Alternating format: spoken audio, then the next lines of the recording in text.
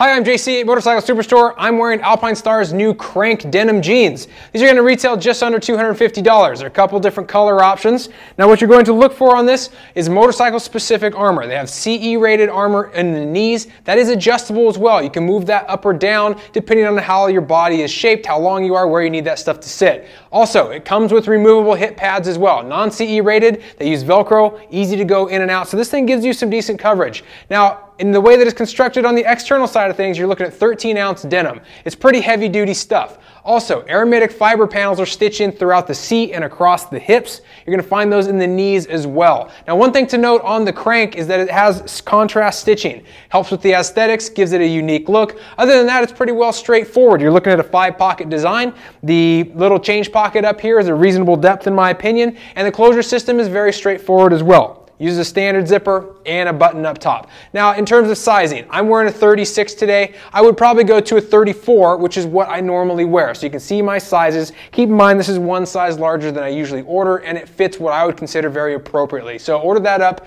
as you see fit. Now, the length on it, however, I really like. I'm wearing some boots today, a few 4 or 5 inch top boot, and this definitely comes down long enough. So the inseam is really nice. Check them out online, see the 2 color options that are there, the pricing, and the available sizes. Leave me your comments on the Crank denim jeans and subscribe to our YouTube channel for more product videos.